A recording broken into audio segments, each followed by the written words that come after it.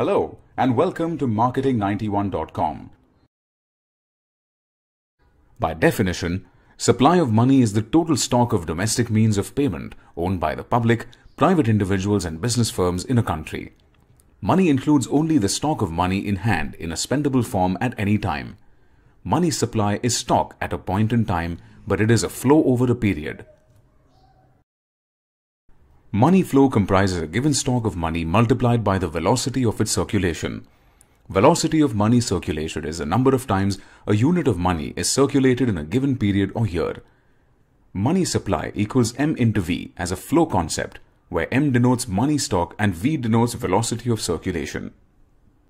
For example, if M is rupees 5,000 and the value of V is 5, the money supply as a flow concept equals 5,000 into 5, which is rupees 25,000.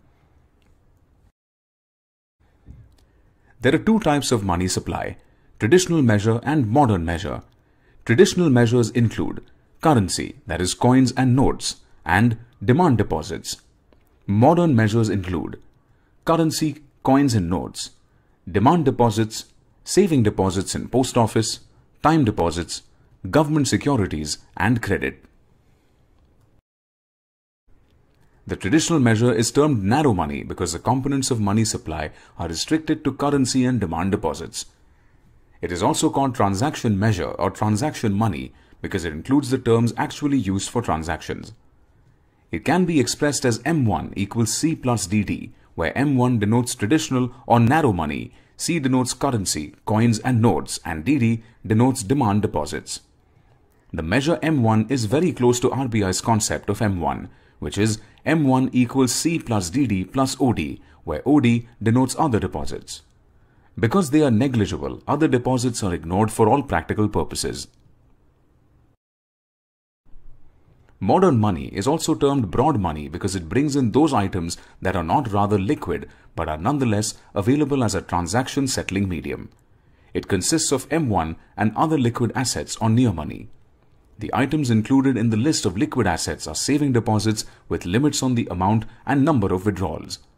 Saving deposits include post office saving bank deposit, time deposits with banks which can be withdrawn by notice and incurring a penalty, interest, government securities, bonds and other financial assets, credit, which is all debt of domestic non-financial sectors in the form of mortgages, bonds and similar instruments. It can be expressed as M2 equals M1 plus A plus B plus C plus D, where M2 denotes modern measure or broad money. The items included in M2 differ in terms of liquidity as it declines from A to D. Broad money can be subdivided into M2, M3 and M4. M2 equals M1 plus A plus B, M3 equals M2 plus C, and M4 equals M3 plus D.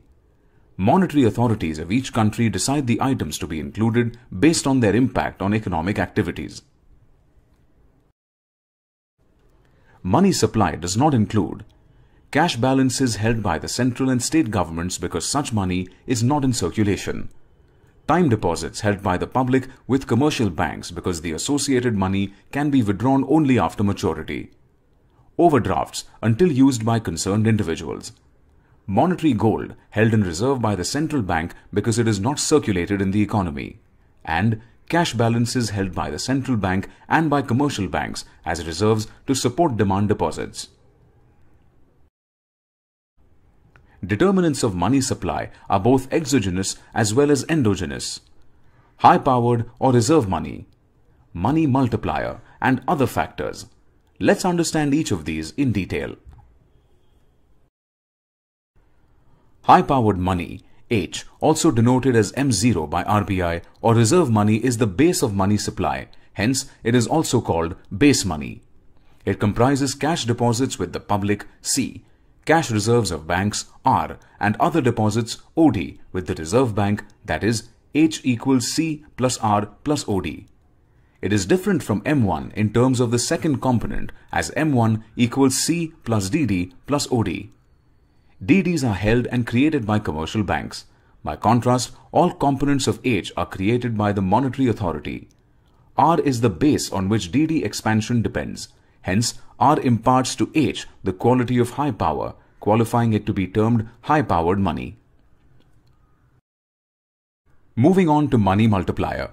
The value of money multiplier is determined by three factors: currency deposit ratio or K, reserve ratio R, and other factors.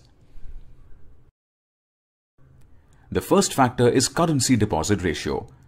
High-powered money H is sought by the public as currency C and by banks as reserve R. Greater the amount of cash demanded, lower is the availability with banks and thus lower is the amount of credit creation. The ratio of the public's preference for currency to their preference for demand deposits is called currency deposit ratio. It depends on the banking habits of people, income levels, interest rate, etc. The next factor is the reserve ratio. Reserve ratio is the total amount of money received by a bank is its reserve money.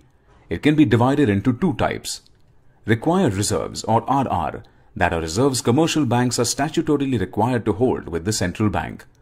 Reduction in RR allows banks to create greater amounts of credit. The next type is excess reserves or ER. This refers to reserves required by banks to meet their currency drain, net cash withdrawal by depositors, and clearing drain, cash required to meet the cross-clearing of checks among banks. These reserves are held voluntarily by banks. Reserve ratio determines the volume of credit that can be created by commercial banks. Fractional reserve banking is a banking system in which a bank retains only a part of the total deposits received from customers as available reserves to meet customers' withdrawal demands. The remainder of the total deposits is used for lending and investment. Multiple credit creation. Most bank-generated loans are later redeposited into different banks, creating additional credit. Money multiplier MM is defined as ratio of the money stock to high-powered money stock. It is a measure of the maximum amount of commercial bank money that can be created with a given unit of central bank money. Together, reserve ratio R and currency deposit ratio K determine the money multiplier. It is expressed as MM, 1 plus K divided by R plus K.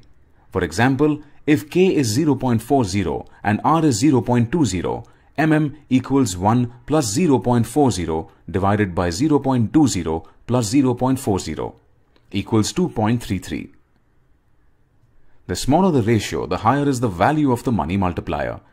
Change in total money supply is expressed as H into MM. For example, if H is rupees 10,000 billion and MM is 2.5, total money supply will equal 10,000 into 2.5 equals 25,000 billion.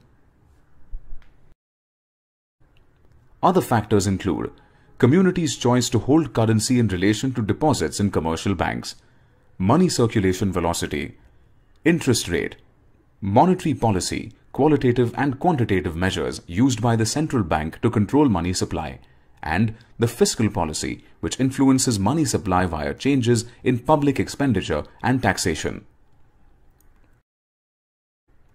The last part of this video is on velocity of circulation of money. Velocity of circulation of money is the number of times a unit of money is circulated in a given period or year. It can be classified as transaction velocity and income velocity. Transaction velocity is the ratio of annual transaction volume to money stock. It is the speed with which a unit of money moves around the circle of payments from income to payments for goods and services and back again to income. For example, if the total supply of currency and demand deposits M1 is rupees 5,000 crores and transactions worth rupees 1 lakh crores are conducted, transaction velocity is 20, that is, money supply of INR 1 performs the function of rupees 20.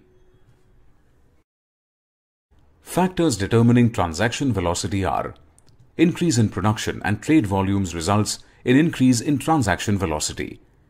Increase in institutional arrangements, that is deferred payments or credit systems, leads to decrease in transaction velocity. Increase in savings leads to decrease in transaction velocity. Increase in inflation results in increase in transaction velocity. And increase in intervals between income receipts leads to decrease in transaction velocity. Income velocity is defined as the average number of times a unit of money is used to pay for final goods and services. It is expressed as the ratio of GNP to money stock. For example, if the GNP is rupees 50,000 crores and M1 is rupees 10,000 crores, then the income velocity of money is equal to 50,000 divided by 10,000, which equals to 5. Income velocity is always lower than transaction velocity because the former is confined to final goods and services only. Transactions involving financial assets and the sale of existing land and buildings are excluded from income velocity. Factors determining income velocity are: increase in GNP growth results in increase in income velocity. Increase in demand for idle cash leads to decrease in income velocity. Increase in money supply quantity results in decrease in income velocity. Thank you.